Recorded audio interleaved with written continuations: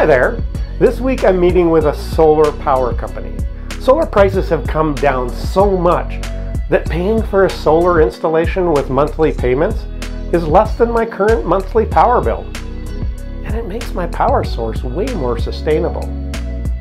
You see, mining companies are going through a similar thought process for their mines. They're assessing energy sources and they're changing processes to lower costs and lower their emissions. Their commitments to cost targets and net zero emissions targets are a bit more involved than what's happening at my acreage.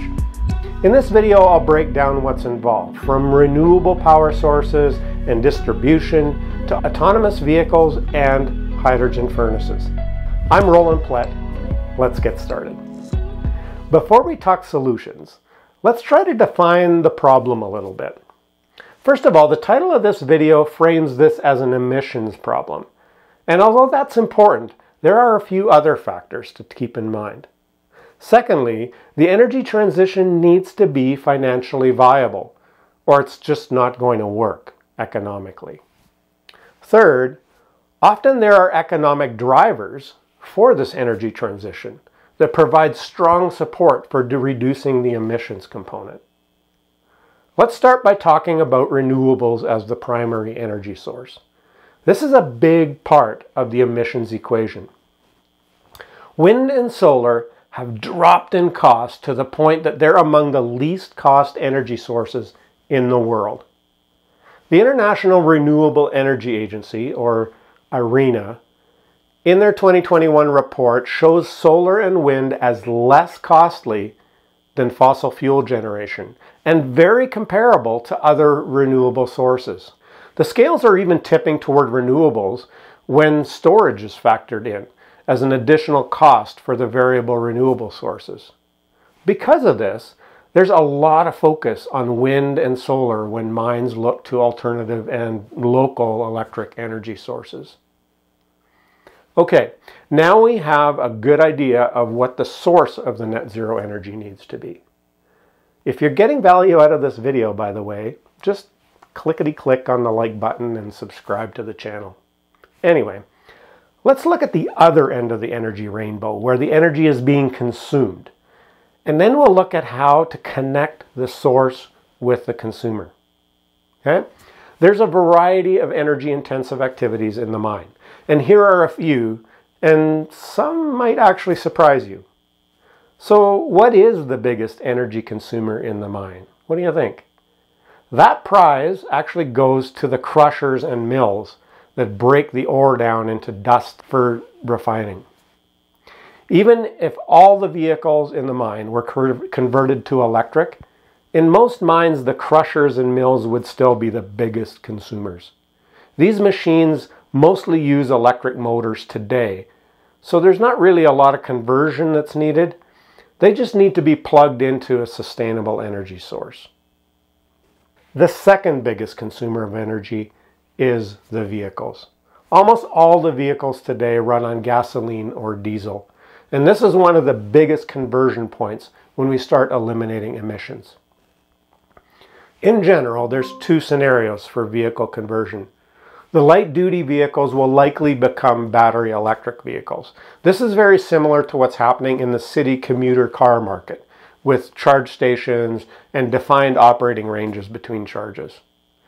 When we get into the heavy-duty vehicles, like dozers and haul trucks, there's a lot more discussion about whether most of these will go battery electric or fuel cell electric instead. Fuel cell vehicles use hydrogen to generate the electricity rather than pulling the electricity from batteries. If a mine decides to use fuel cell vehicles, then they'll need a hydrogen infrastructure as well. And in that case, the hydrogen may be produced on site from renewable electricity, or it may be transported in from somewhere else. There's one more big consumer of energy that I want to mention before we talk about how to connect all this together. And that's the refinery or smelter. The previous energy consumers were generating movement. In a refinery or smelter, though, we're creating an insane amount of heat to transform dust and pellets and slurry into a pure substance like gold copper, or steel. Now, there's usually 3 different net zero options for this type of a furnace, based on what's needed in the process. They are bio-oil combustion, hydrogen combustion, or an arc furnace. The refinery or smelter may not be located near the mine, but it's definitely part of the mining value chain. Now, I could go through all the other smaller energy consumers like lights, pumps, conveyors, but almost all of them are already electric and they don't need conversion. They just need to be plugged into a renewable power source. So now I want to answer a question that you may not have considered. You see, connecting all of these energy consumers to their energy source, it's actually not that trivial. And it has a whole system of its own, made up of substations and high voltage distribution lines. It's almost like the mine needs its own power utility on site. Now, this is not completely new for mines, but as electricity becomes a way more important part of the mine, the power utility aspect becomes a way more important piece as well. Okay, we just covered off connecting power sources with power consumers. There's another connection type in the mine that's becoming critical for mines to operate efficiently. Every machine and monitoring instrument is generating a ton of information or data about what's going on around it and how it's performing. Companies like Cisco Systems and others have validated networks that provide pathways for this data to come together and provide incredible operational insights. Often, the energy transition project is a great time to build out this amazing data resource as well.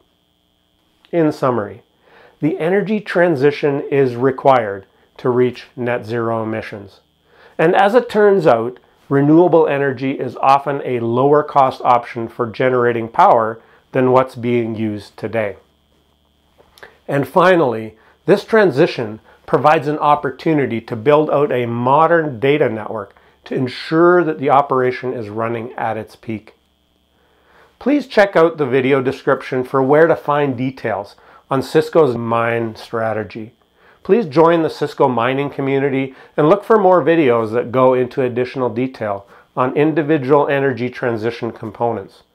I'll keep you posted as well on how the net zero journey is going at my acreage. Take care.